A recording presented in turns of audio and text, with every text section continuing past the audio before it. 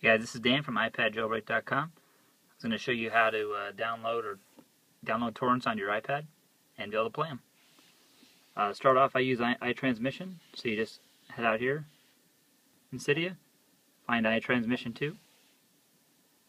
iOS Homebrews the creator.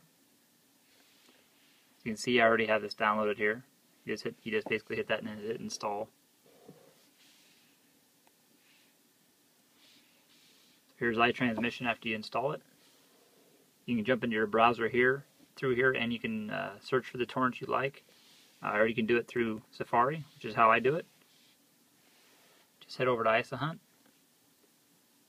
or any other torrent client or website. Let's say I'll look for Weeds here. Season 8 just came out not that long ago. Episode 1.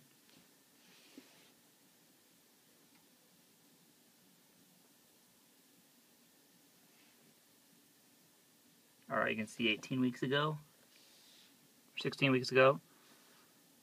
Looks like it has some positive reviews. And you just click here on the download torrent. It'll pop up and ask you what you want to open it with.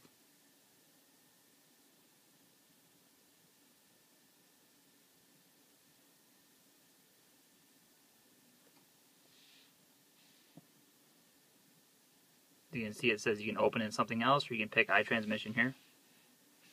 Select that. It'll add a new transfer here.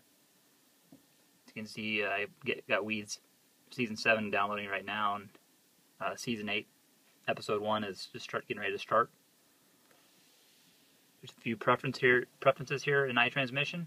You can set Wi-Fi network if you only want to do it in cellular or don't want to have it downloading in cellular.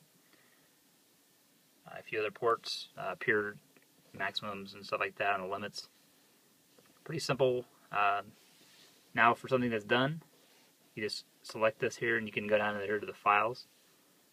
So you can see I have a few of these done, like episode 1 of season 7. You just click that and you can open it with your player, Dropbox, or iFile. You select iFile here. It takes a little bit. Takes a few seconds for it to open.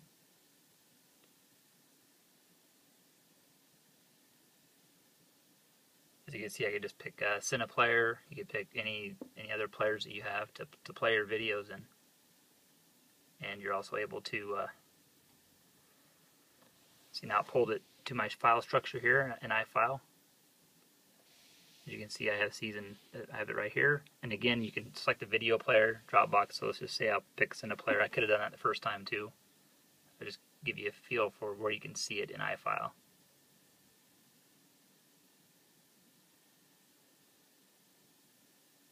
So now it's jumping into Cineplayer, CineX player. If you'd like to stream it, go ahead.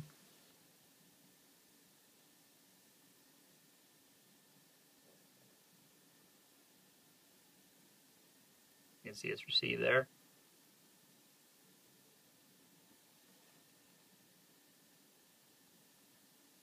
There you have it. Previously on Weeds. So done with this country. We need to go far. Other than that, there's nothing else I can think of that you need to have for iTransmission to work. You just go ahead and download to your iPad directly. I wouldn't recommend doing it on your cellular data.